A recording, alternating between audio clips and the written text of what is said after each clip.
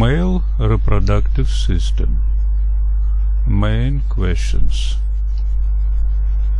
Reproductive system consists of testes,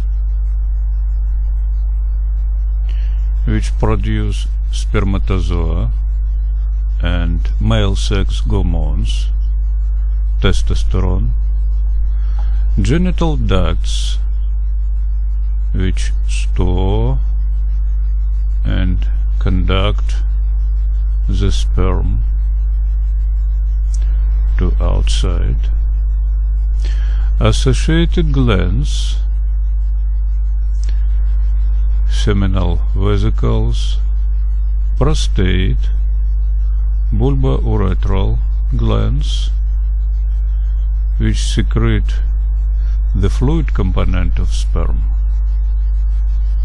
It releases in the moment of ejaculation into the urethra and add in to the sperm. They produce 98% of sperm. Penis provides the release of urine and sperm. Male reproductive organs topography. You see here testis in scrotum, epididymis, ductus deferens and ductus ejaculatorus and urethra, this penis. Associated glands, seminal vesicles, prostate, bulbouretral gland. Testis is parenchymal organ. It consists of stroma and parenchyma. Stroma represented by thick connective tissue capsule outside. It's called tunica albuginea, and covered by mesothelium, serous membrane. The connective tissue septa, dividing organ for lobules, up to 300 lobules. Every lobule contains from 1 to 4 convoluted seminiferous tubules. Loops, diameter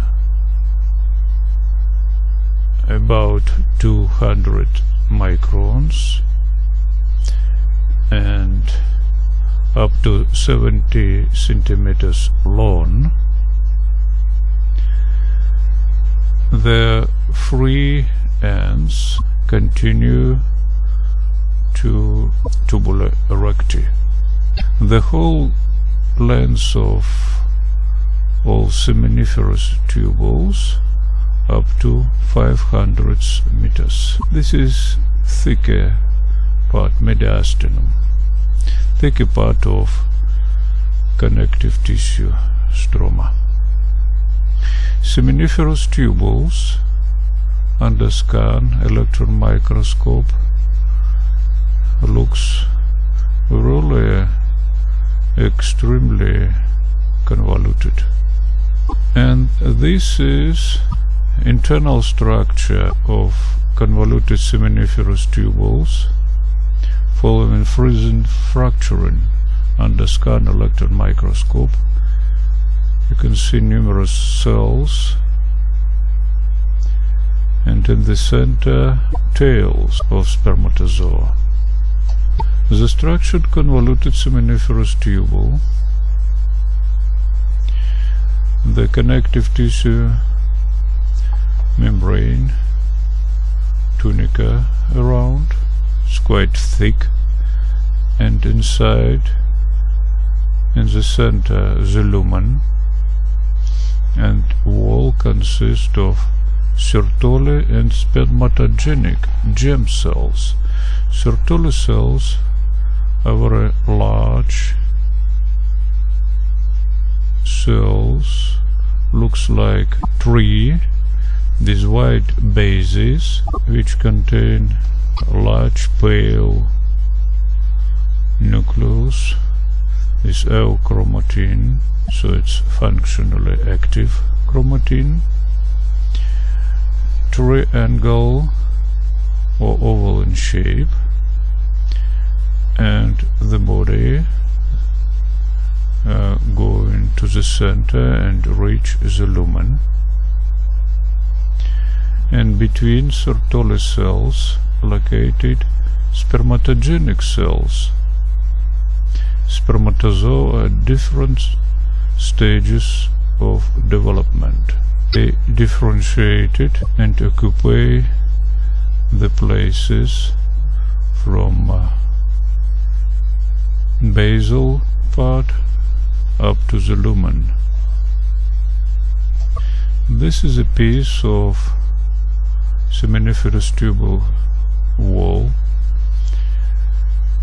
connective tissue membrane contain numerous myoid cells which can contract and help to release the developing sperms to outside. These are light brown Sertoli cells with nuclei.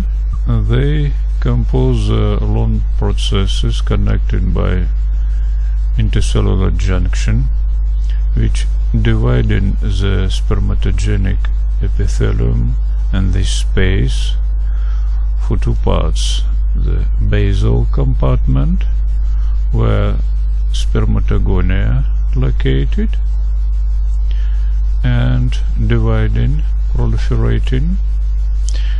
It corresponds to the phase of proliferation.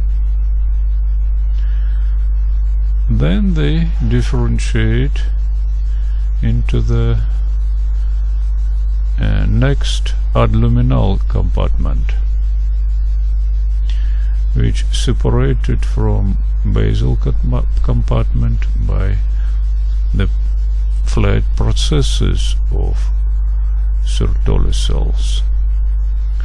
So they differentiate to primary spermatocytes, this tetraploid set of chromosome.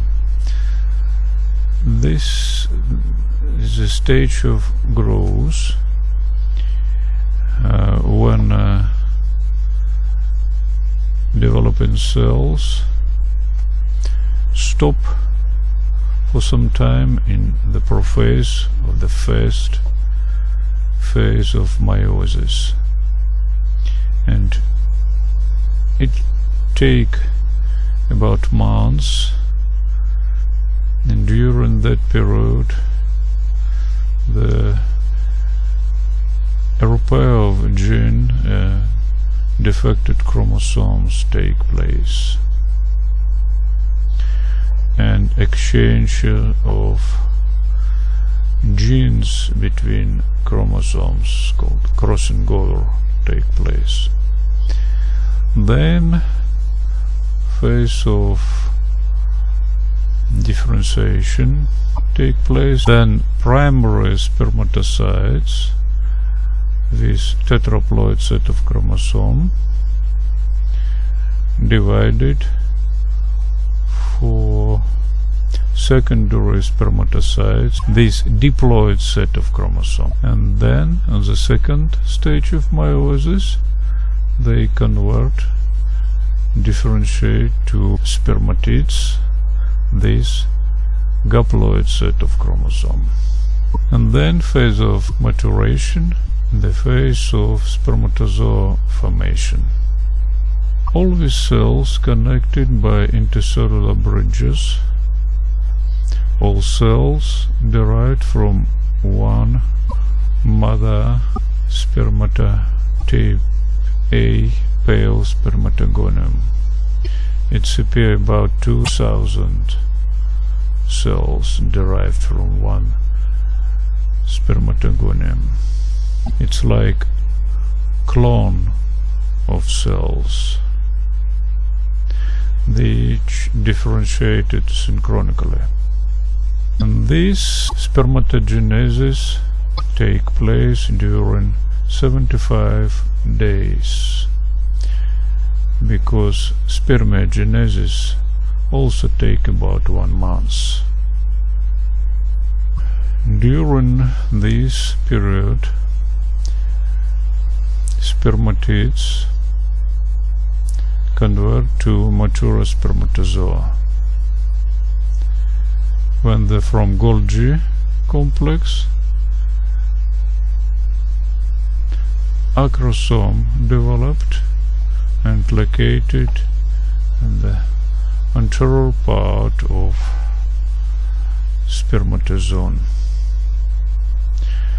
It will release the digestive enzymes which will destroy the membranes of the ovum during fertilization.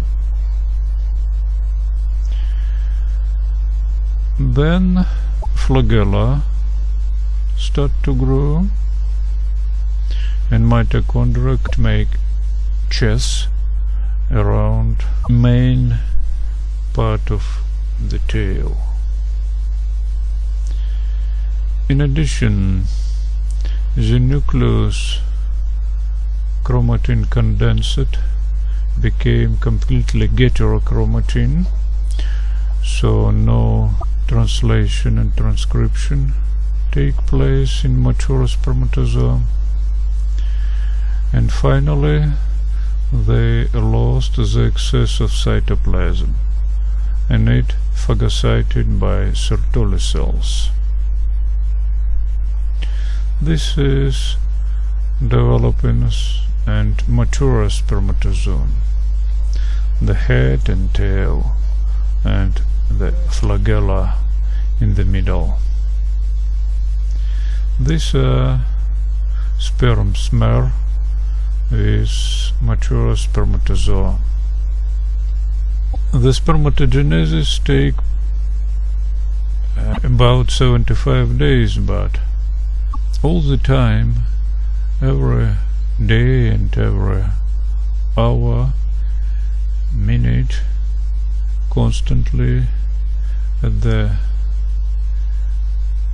exit of the testis, there are a lot of mature spermatozoa, more than 3,000 billions per day. How it's happened? Because the wave-like character of spermatogenesis in seminiferous tubules. Spermatogenic cycle. If in one tubule and the spermatogenesis only start, in another it's already continuing, and in the next it's finished. The blood testis barrier is a barrier between blood capillaries surrounding seminiferous tubules and spermatogenic epithelium. It includes endothelium of blood capillary,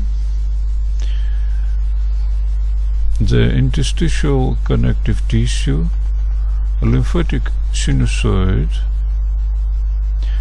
tunica propria, containing myeloid cells, and Sertoli cells, body and processes which separate abdominal compartment from basal compartment.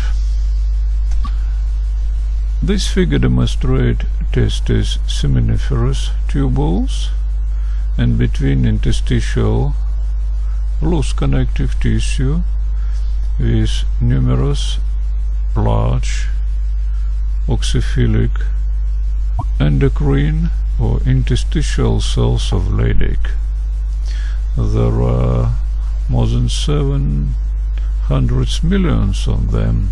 After sexual maturation, the amount decreases age-dependently. So these cells produce androgen male sex hormone testosterone, which release into the blood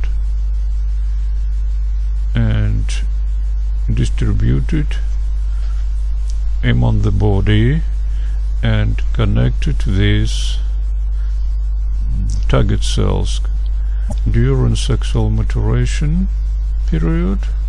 In boys, they stimulate the development of secondary sex features, and in adult it diffuse into the seminiferous convoluted tubule and stimulates spermatogenesis. Testosterone produced by Leydig cells using the smooth endoplasmic reticulum and mitochondria from cholesterol. This is a steroid hormone like female sex hormone and hormones of adrenal cortex. Two hormones of anterior lobe of hypophysis stimulate the activity of testes. Luteinizing hormone stimulating the production, secretion of testosterone, and follicular stimulating hormone stimulate the secretion, the activity of Leydig of Sertoli cells and production by androgen binding protein, which bind diffusing testosterone and help and provide it accumulation inside seminiferous tubule that is necessary for spermatogenesis. This microphotogram demonstrates the picture visible in your histological preparations during the class. This is the testis under the low magnification of microscope, connective tissue membrane and connective tissue layer, interstitial tissue between seminiferous tubules, and it's the sections. Under high magnification, the lumen visible and the wall and membrane around, and you can see the Sertoli cells and spermatogenic cells. Future spermatozoid, different stage of development. For example, at the periphery, the first layer occupies spermatogonia. This is a stage of proliferation. Then primary spermatocytes, stage of growth. Then secondary spermatocytes and spermatids, the stage of differentiation, third stage, and then maturation, not visible here, when spermatozoa appeared, build, and their tails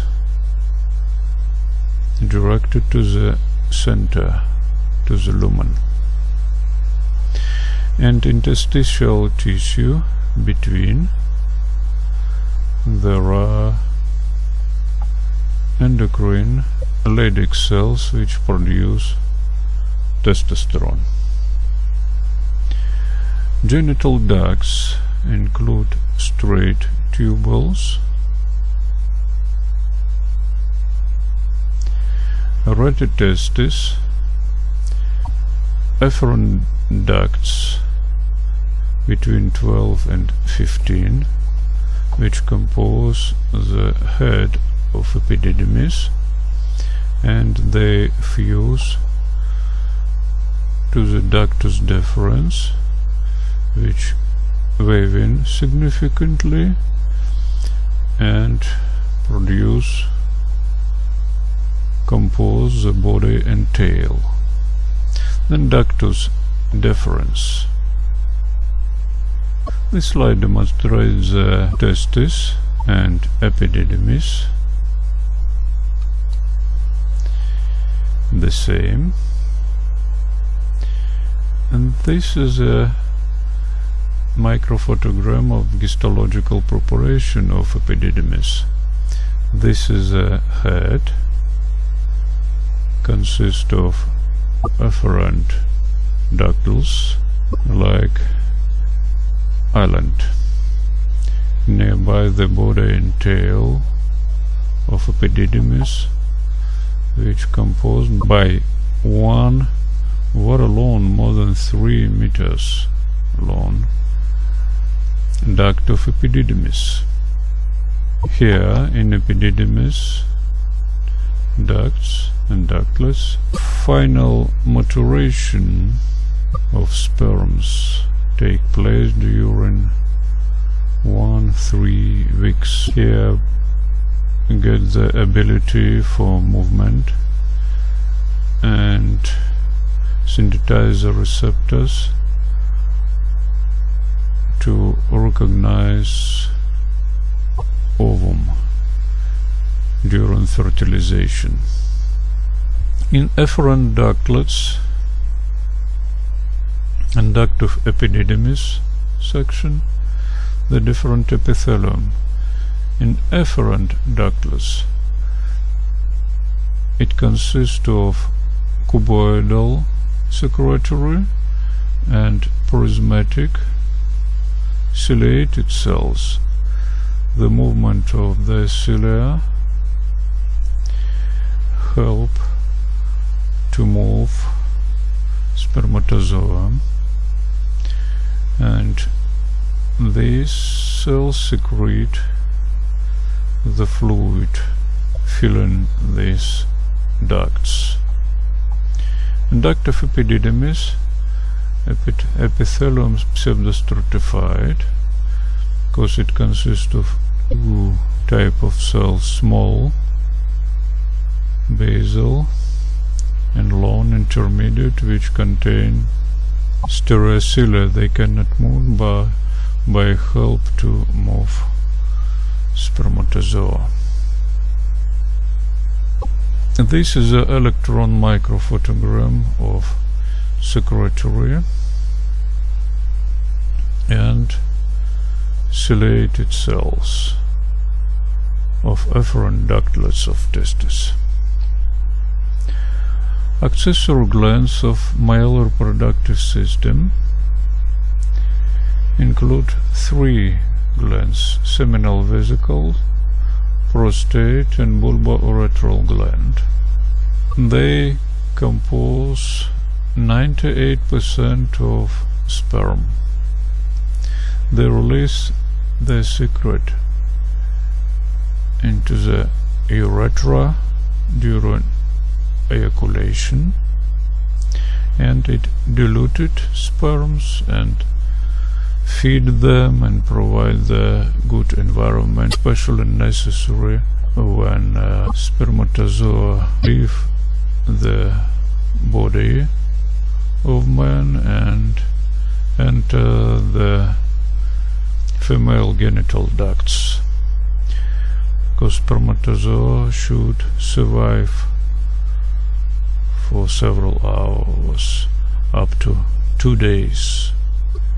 The most important is prostate. It located around urethra, just under urinary bladder. So if in aged persons it increase inside, it can push the urethra and affect, even stop the release of urine from urinary bladder. So prostate is parenchymal organ, this urethra in the center, urethral lining by transitional epithelium. Prostate covered by capsule and connective tissue, septa going inside. Capsule and septa contain a lot of smooth muscle cells. They contract during ejaculation and help to release the gel state secret into the urethra lumen. Unusually, the prostatic glands contain one main duct, but there are up to 50 glands, separate glands, with their own ducts. They can be divided into 3 groups: the small glands located in the urethra wall under the epithelium, the middle size in the middle portion of urethra, and at the periphery main, the largest glands. And the secret mixed these sperms and provide them some nutrients and biological active substances, and dilute it and provide them the environment. In addition, prostate is endocrine glands. They produce, for example, prostaglandins, both into the sperm and into the blood. Prostate of child not developed, and glands don't secrete it, don't function actively. In adult, under testosterone,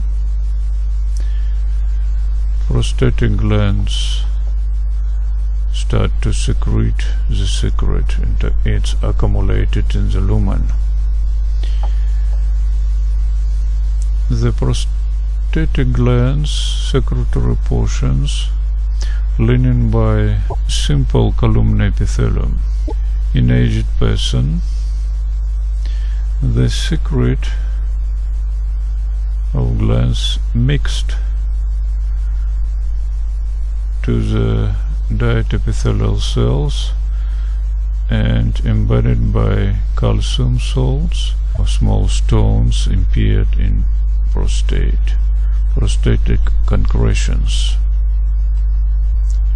Penis, in its basis, contains the erectile tissue, which compose 2 cavernous and 1 spongious body, which contain the urethra inside.